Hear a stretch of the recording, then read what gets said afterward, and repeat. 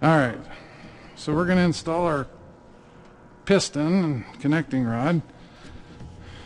Oh, I need to show them in the book. Can you see the book? Look up a little bit there, perfect. Okay, says with crankshaft thrown in the bottom position, so we want the crank at bottom dead center.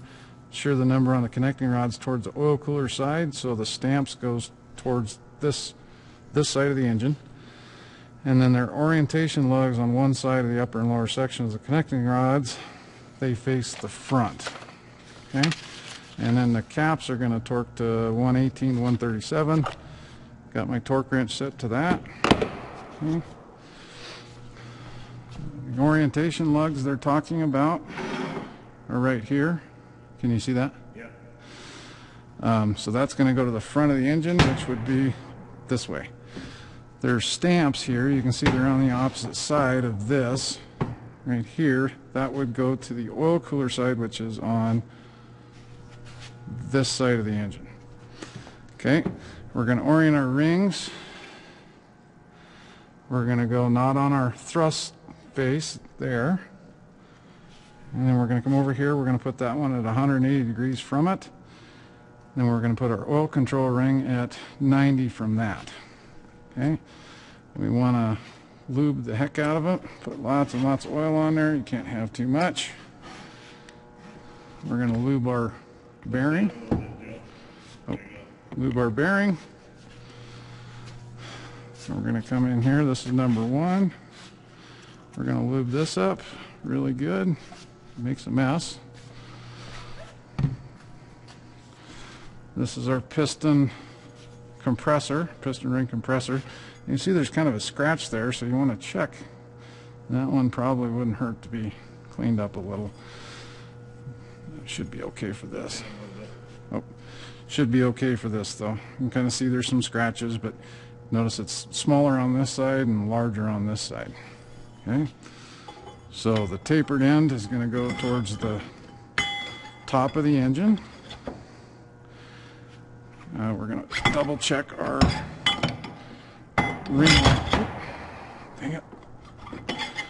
ring orientation. Looks like one's there,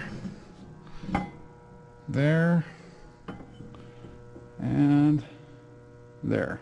Just make sure they're not on the thrust faces. Okay. Okay. Now we want our lug up, which is right there.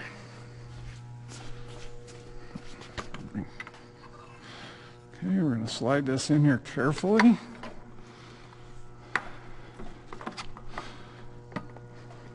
Get my skirt started, and I'm going to come to the bottom side. Oop. Ooh, where'd that rag come from? Oh, okay. We're going to orient our connecting rod here so that that comes in nice and even. I need my hammer for a pusher. Can you see that, Sean? Yep. Okay. We want to push that in one continuous motion if at all possible. Not like that. Pistons installed.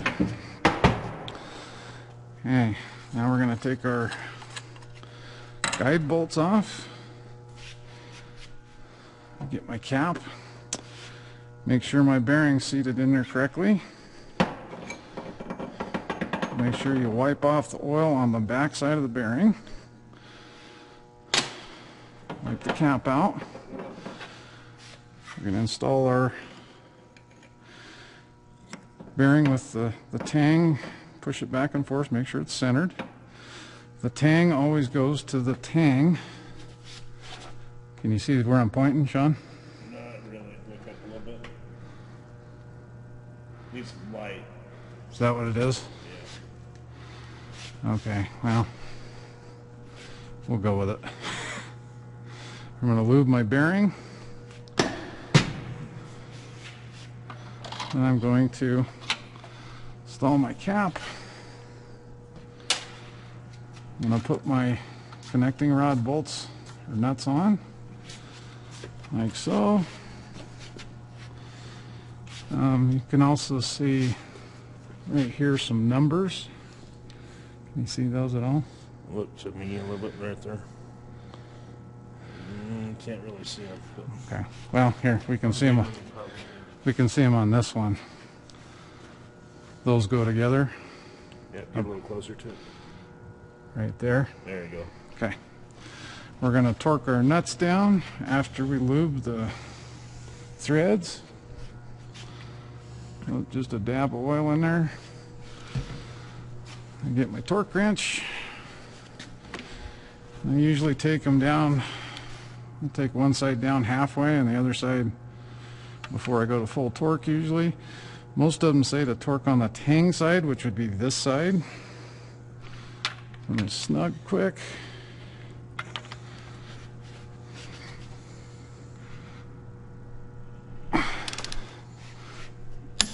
Okay. And that one's installed. I was talking about the tangs, which are here and there. You see the two tangs? Can you see those? Yeah. Those always go together on just about every engine I've come across. I'm not going to say all of them, but most of them. It's usually the way to know which way the cap goes on. Just remember the lug orientation here and here goes to the front. Everyone does it a little different.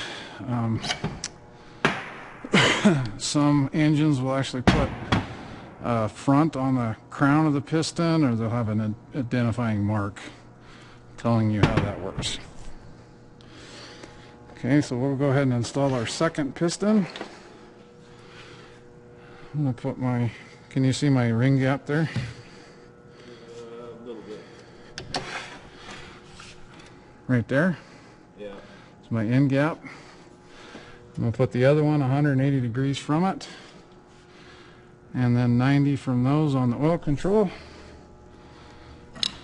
Put my guide studs on here again.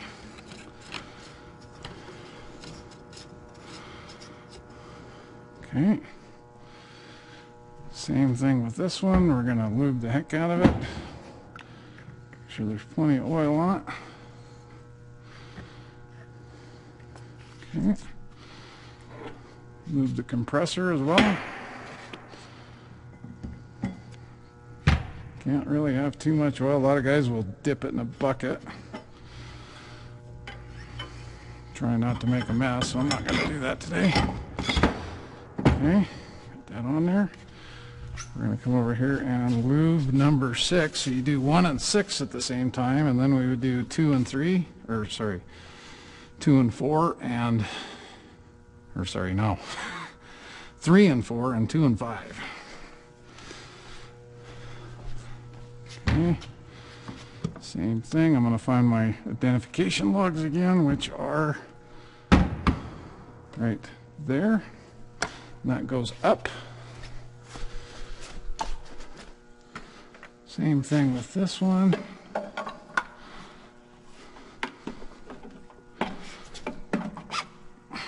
Okay, I'll go to the bottom and make sure that it's, looks like it's right.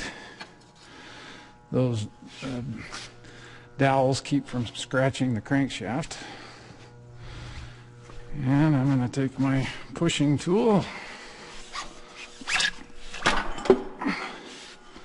Oh, except for right away you want to put your rod bearing cap back on so you don't mix them up.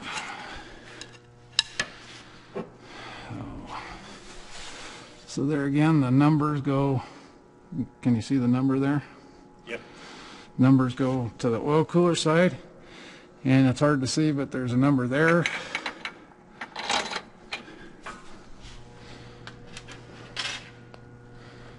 Usually what I do is stab both pistons and then torque both connecting rods at the same time, just to save some time.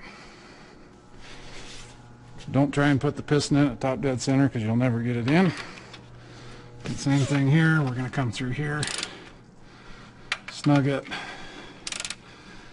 do the tang side first, torque the other side, Now I forgot to put oil on that, so I'm going to take it up to 137 is what the spec was, because I forgot to lube it. And we're done. Oh, one more thing, we should mark our caps. Oh, thank you. I'm going to come through and mark my caps saying that I've torqued those. Not worried about it anymore. I'm going to make them face the same way as my main bearings, just for simplicity. I say double checks my torque and all that fun stuff. Okay, after you're done installing your connecting rods, move them up and down like that. Make sure you have side play. That kind of double checks that you didn't pinch a bearing or two studs in the top to turn it. Turns over pretty smooth. It's not going to turn over the best because we're sitting on end like this. And I forgot to mark these two, so I'm going to go ahead and mark those two. You can see they're all installed. If I had cooling nozzles, that would be the next thing I would put in. That same thing here. Got side play there. Side play there, you can feel it. And then I'm going to turn it over and check my other two. So I forgot to show you that earlier. Side play there. Side play there. Okay.